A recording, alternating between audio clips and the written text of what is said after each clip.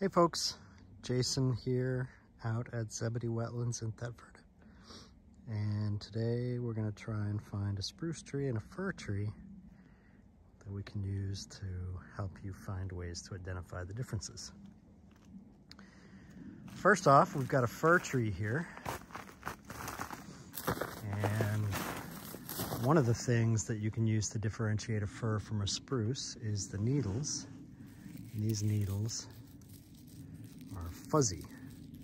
So firs have fuzzy needles.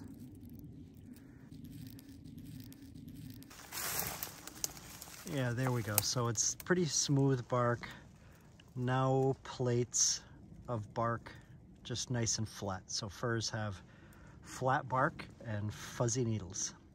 Okay, here we are at a spruce tree. Actually, we've got a spruce and a fir next to each other here, which is great. And I'm going to show you, so these are spruce needles, and they are definitely sharp and spiky. So spruce needles are sharp and spiky. More alliteration for you. And then here are the fir needles again.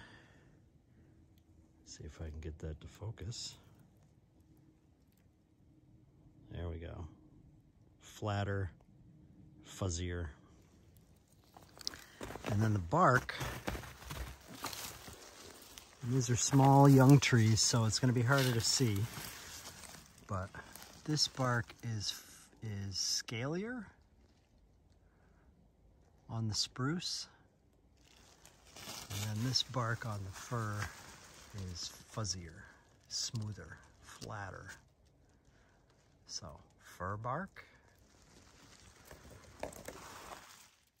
spruce bark. This would be much easier to see the differences between on mature trees, not on younger trees like this. The plates and scales on the spruce trees would be more apparent.